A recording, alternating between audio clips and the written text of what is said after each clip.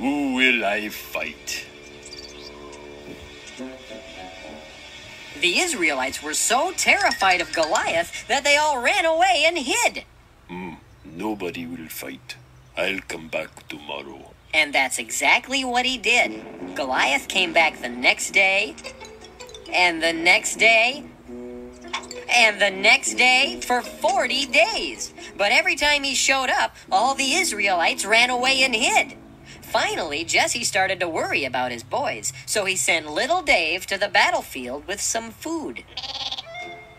Now, Dave got to King Saul's camp just about the time Goliath was going to come out, so all the Israelites were hiding. Hello? Is anybody here?